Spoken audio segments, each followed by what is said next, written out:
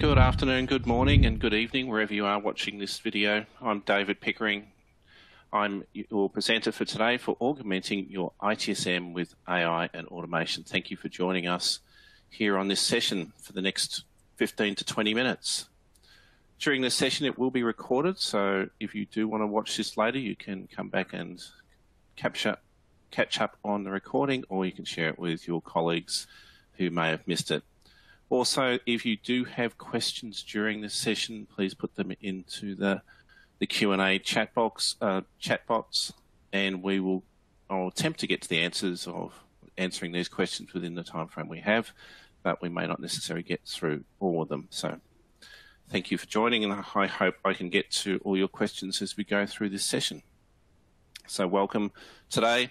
As I said, my name is David Pickering. I'm a Senior Technical Marketing Engineer with Ivanti. I'm based out of Melbourne, Australia, and I have the pleasure of joining you today to give you this session.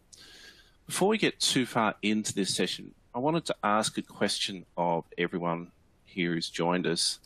You're obviously interested in the topic, but what I really wanted to know before we get too far through it was, are you currently using any AI in your ITSM environment? So I'm interested to know, we've got a little poll that's appeared here. Yes, you've got some sort of AI ticket classification in your environment, so you've currently implemented that.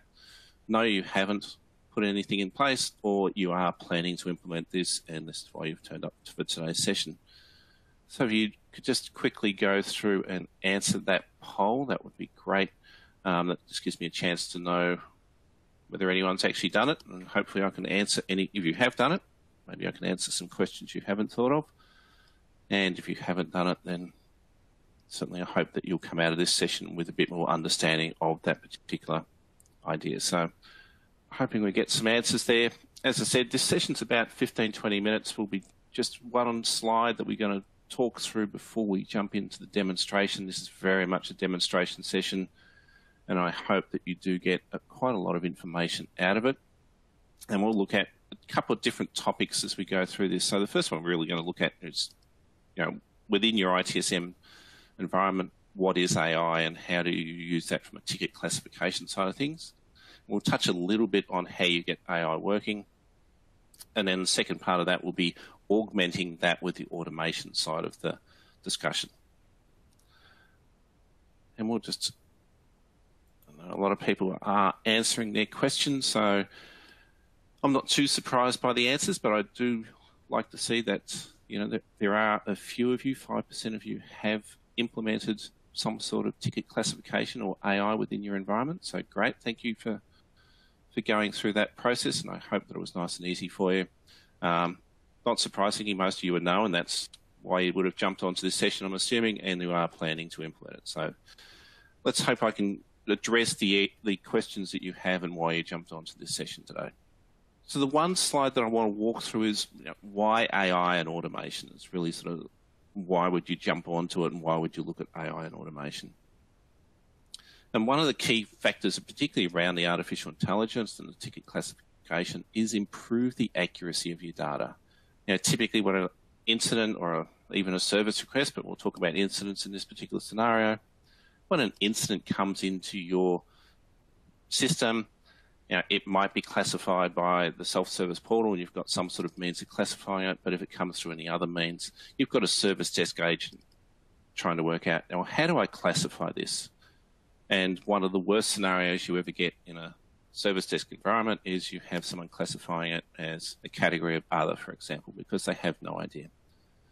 And improving the accuracy of data certainly makes a lot more sense, because when you start to look at reporting and you're looking at the accuracy of that information, you start to see incidents getting classified correctly. You start to see them appearing in the right way from a reporting side of things. And one of the good things about it is you get the correct classification first time. Now, using AI, because it's learnt and using machine learning behind the scenes, you've learnt about what it is that it should look like, and it classifies that incident correctly the first time. And what that helps is automate that assignment of incidents. So the incident can get assigned automatically to the correct team, rather than, again, someone having to make a decision on who should this go to. If it's a database issue, yes, it should go to a database team, but is it the SQL Server team, the Oracle team, the MySQL team, and you can get classifications to be more correct from using artificial intelligence and the machine learning to do that. What it also helps from an AI side of things is start to build out some automation, some capabilities around smart recommendations back to you. So whilst knowledge articles will be correct on the classification, it also means that you can start to introduce things like, what automation routine should I correctly have allocated to that incident to solve that? So should I run this automation, or should I just do a desktop, remote desktop? And we'll look at that in the demonstration and say, and what we call our neurons healing capabilities is come back with recommendations to correctly say, these are the recommended ideas of what you should run to resolve this issue for that user.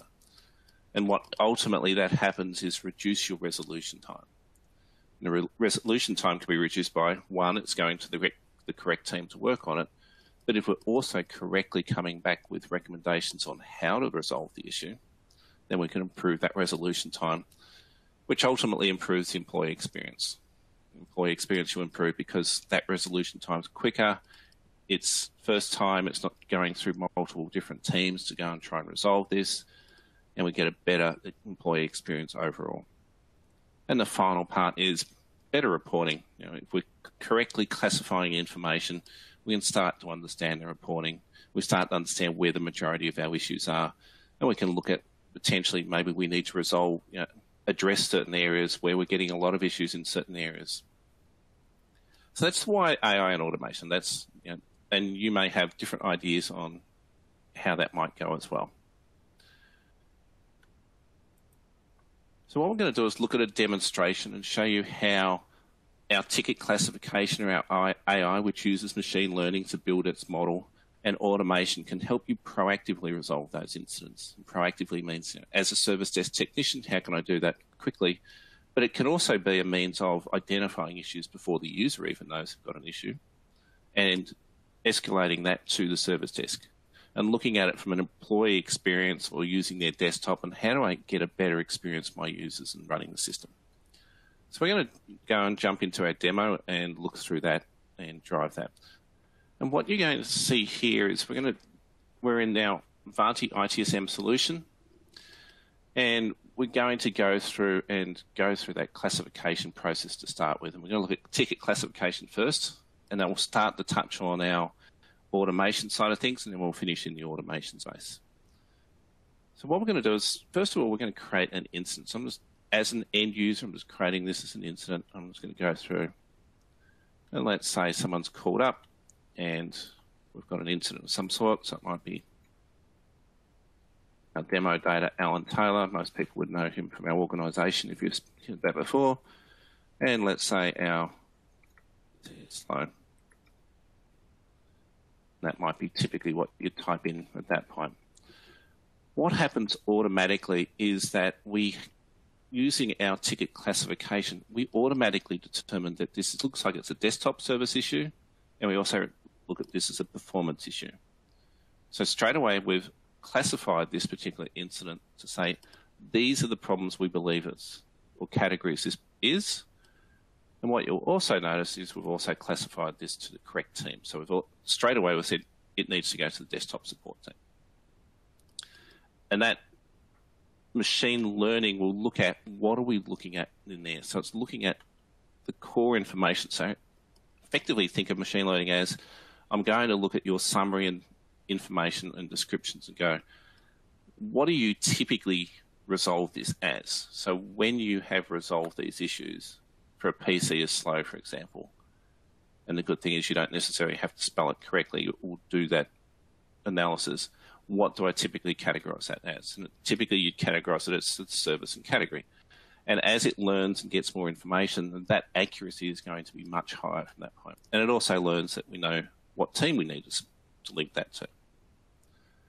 One of the other things you'll see on this right-hand side is this neurons for healing options will start to appear on the right-hand side to say, here's some options, because we've a little bit vague on our description there, but if we start to get a little bit more accurate on that, we actually start to get a closer neurons for healing automation recommendation. We'll look at that in a little while. Now, just because we've highlighted that, we've gone through that, if we change that, what you'll see is we automatically adjust our service and category.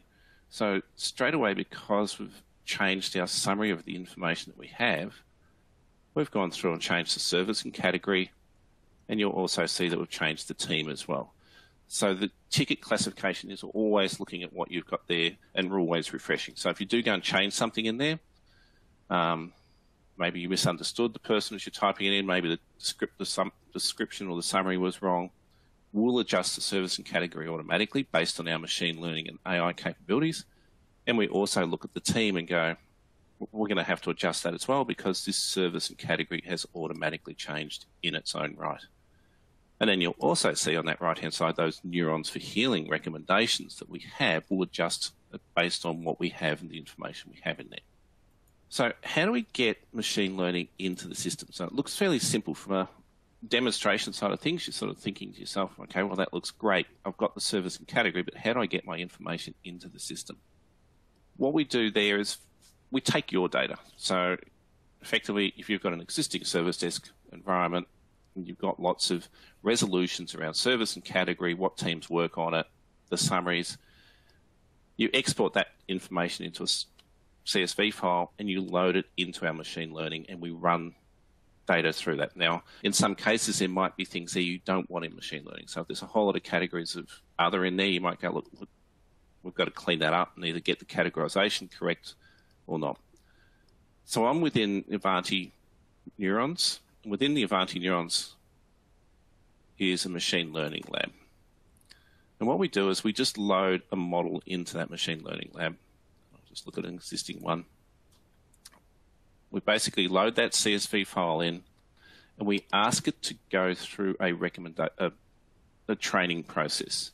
And that training process is going to look at what's my data look like?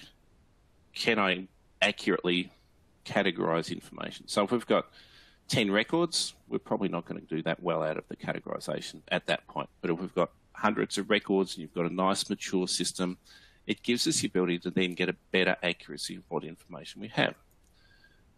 And we come back with results. So before we want to deploy it, we want to make sure that we understand, what is our accuracy? And that training system will start to go through that process. So it gives us a view of what's that look like. And we want to have something that's 80% of the training data is available. We don't want to have 40% of the information is accurate because that's not really good results for us. If we get 80% or more, we've got a good way of looking at that. If we look at the accuracy on the other side of percentage of correct predictions made during it, this is just how often have we got that right. So we can tell the machine within the service desk when we get a categorization, we say this wasn't correct, we want to adjust that slightly. So we can actually look at that information and keep track of that. And then how often do we use that? And we can look at different information there to sort of say, if I've got different training models, I can look at how well we've gone with that information. So we might not have been that good on what the data was that we put into the system. What we want to do is get that accuracy of information. And once we've got a good model, we then deploy that model. So then we use that, and you can refresh it over a period of time, but it will continue to learn and keep track of the information you have. So it's fairly straightforward on getting that done within the system. This background just to say I've got machine learning turned on and I'm talking it to my Ivanti neurons environment. But the core of that is getting to that information. Now, what about the automation side? So we've looked at the ticket classification and we've looked at how easy ticket classification is. Now let's look at the other side of that, which is doing the automation and what does that mean? So I'm going to create an incident again, use my friend Al. Actually, I'll use myself because I've got a machine attached to it. And again, we're going to say the PC is slow. Now, in this particular demo environment, I don't have everything quite set up there. Classification.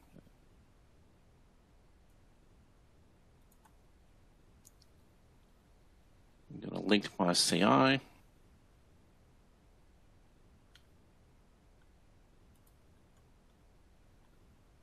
And we can see we come back with performance issues or other related data that we might be working against. So we can run particular details, looking at different data.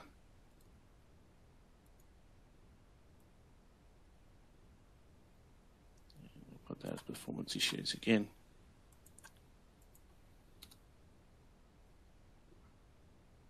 And we could just put performance zone.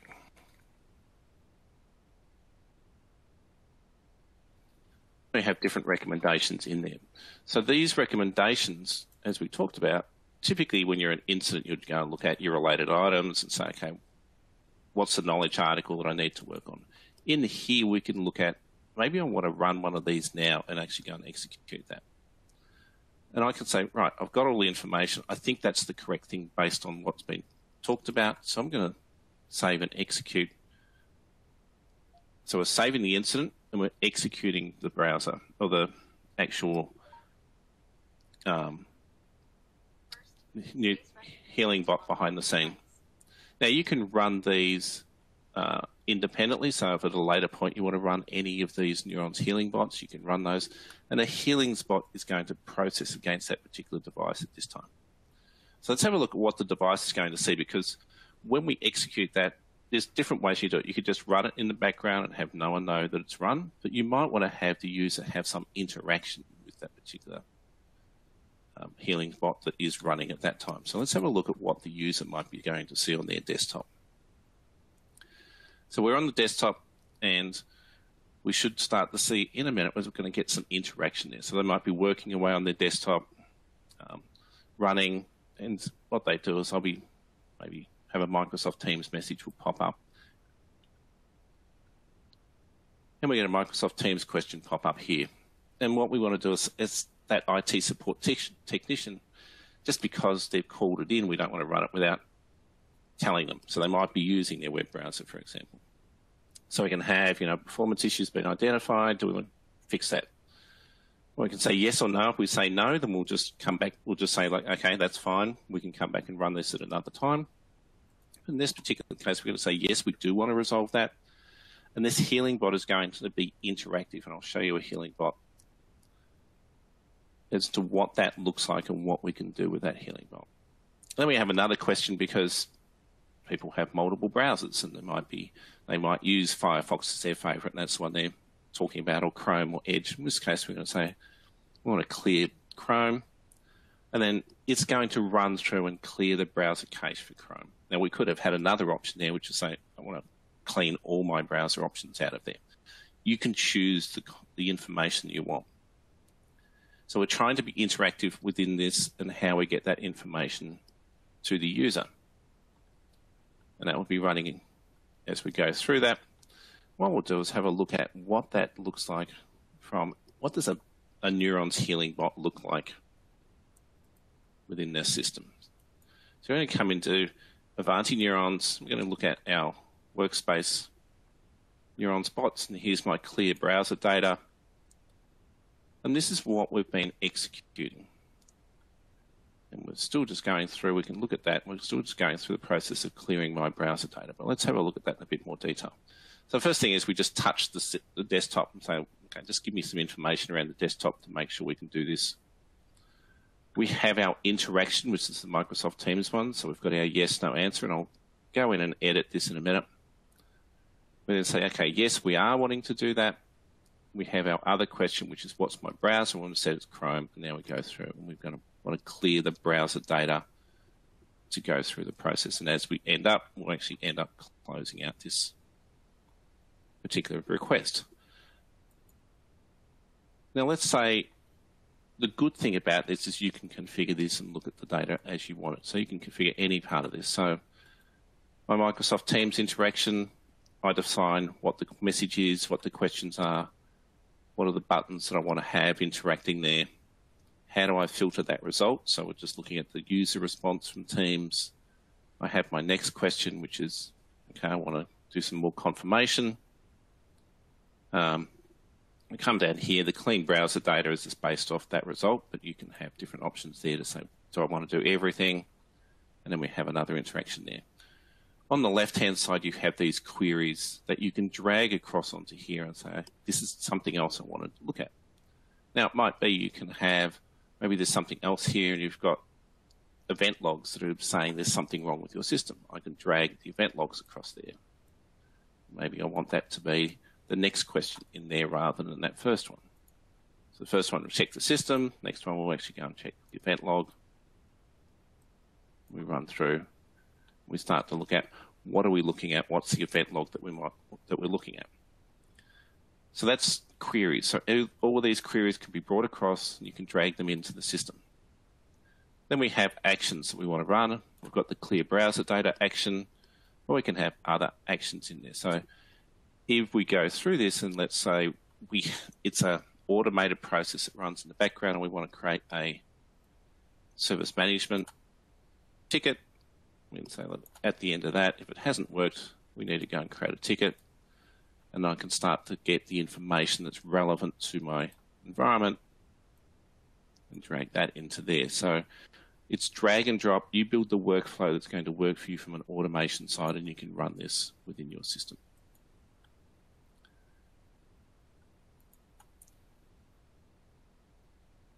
We are up for time, so I just want to finish off. When they clear the browser data, it can, first time through, it takes a little while to clear the browser data. It will come through and end that system. So I'm going to come back. I'm just going to come back to our presentation. Now, I know there's a few questions there which I'd like to be able to answer for you, so we'll go through and do that.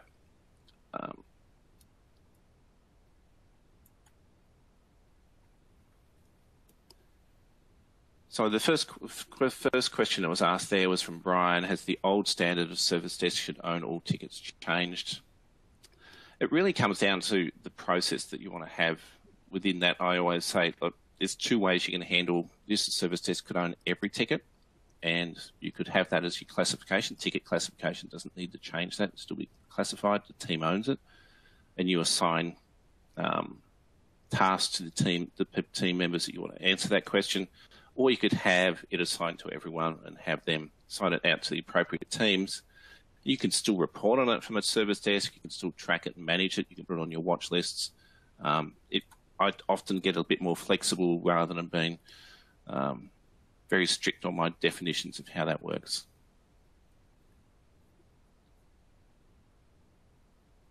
The question around, do we already have the Neurons platform if we have the cloud platform? I can't answer that question. Depends on what you've licensed for. So you'd probably need to check with your sales rep to say, do you have the Neurons platform included in that?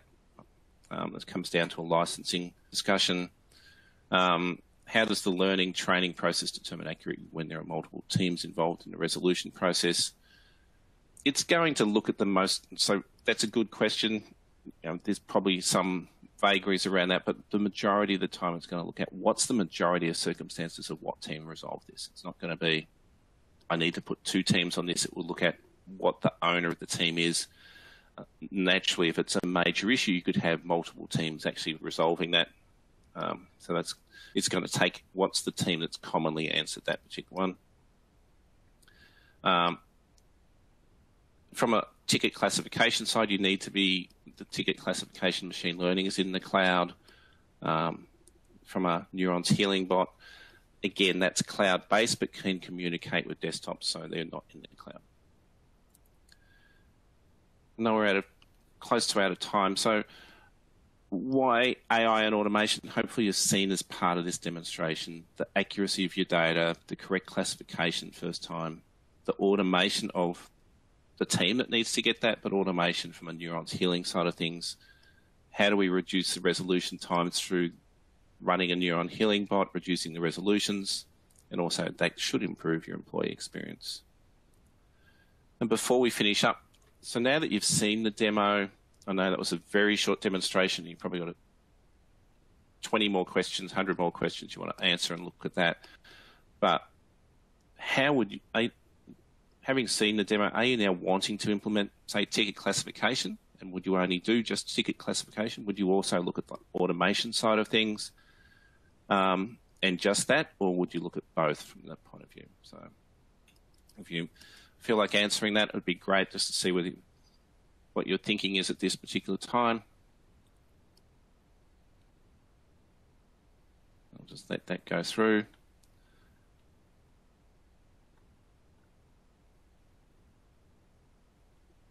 And I do thank you for joining me. It's a very short demonstration. Appreciate, there's probably a lot more answers you'd probably want to have there. And I think most people are looking at the answer to both for that, which I think from my point of view, it makes sense. Just having the correct ticket classification is only part way to getting that, reducing the resolution time, but looking at the ability to automatically execute something in the background increases that capability there as well. I want to thank you for joining me today. As I said, very short session. I hope that's given you a little bit more interest in what the session was able for you. We do have information out there, so there are some resources that are available for you to look at in a little bit more depth. If you go to Ivanti.com, look for the demo center. We do have a long, detailed video of ticket classification and how it works and how we go about setting up ticket classification, so that will give you more information around that. And we also have some videos there around the healing bots, and we have some data sheets and other information up on the website for you to have a look at. So thank you very much for your time today. I hope it was worthwhile and gives you a little bit of information, and you can follow up a bit more. Thank you very much.